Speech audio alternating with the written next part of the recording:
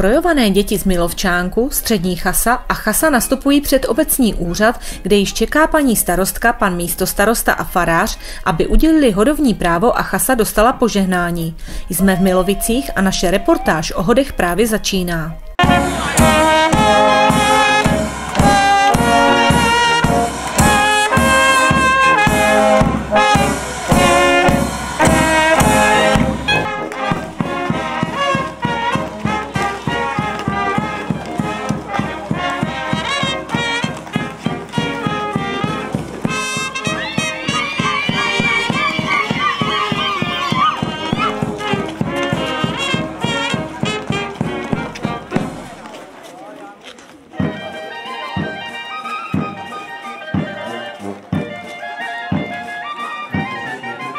Tradičně v průvodu vidíme děti z Milovčánku, které pak zahajují svým vystoupením celé hody.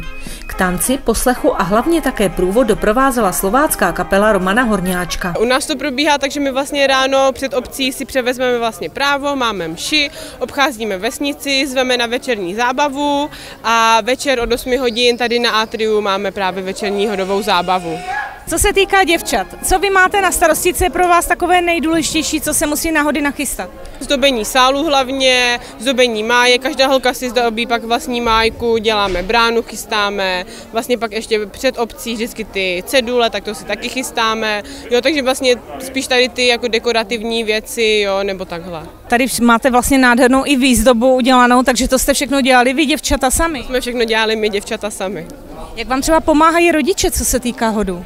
Tak rodiče nám pomáhají hodně, jinak bychom to nějak nezvládli, kdyby nám nepomáhali. Hlavně to chystání občerstvení, pomáhání a organizačních věcí. Co se týká děvčat, s čím vám nejvíce pomáhají rodiče?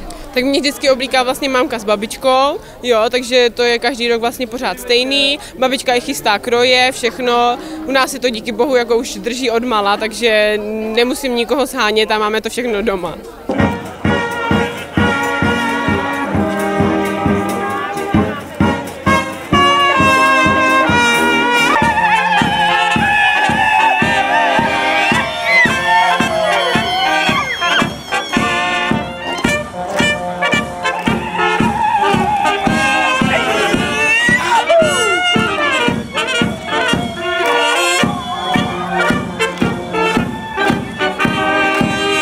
Hodové právo v Milovicích obdrží samostatně každý krojovaný pár, který si pro něj přichází za paní starostkou. Přípitek hlavních stárků s vedením obce a s farářem patří ke slavnostním okamžikům. Milovicích. Děkujeme paní starostka, všechny obce tady.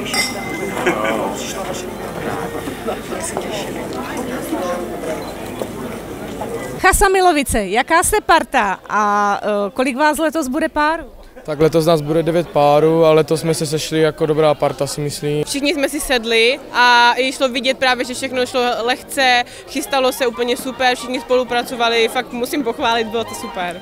Tento rok jsme právě poznali, že už jako míň a míň lidí chce chodit, protože nás bývalo kolikrát i 11 párů, teď máme 9, takže je super, že takhle se připravují už odmala ty děti a mají k tomu nějaký vztah, protože pak někomu přimět někoho, kdo k tomu nemá vztah, je jako složitější. Chase a hodům požehnal farář pan Pavel Pacner.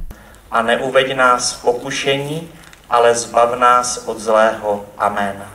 Prosíme tě, Bože, požehnej nám na přímluvu svatého Osvalda.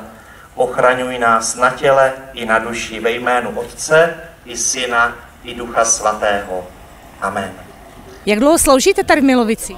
No tak v Mikulově už jsem 13 let stabilizovaný a do Milovic jezdím ani ne celý rok, takže to jsou moje první hody v Milovicích. Úkol je standardní jako v jiných obcích, když jsou hody, takzvané hodové požehnání.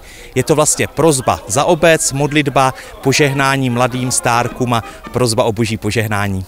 Asi bych chtěl popřát hlavně radost z toho, že se můžou setkat, hodovat, vytrvalost, ať vydrží a přál bych všem lidem, jak to říkávám většinou, abychom si vážili toho, co máme, abychom byli vděční, protože to, že můžeme hodovat a radovat se, není to vůbec samozřejmé v dnešní době.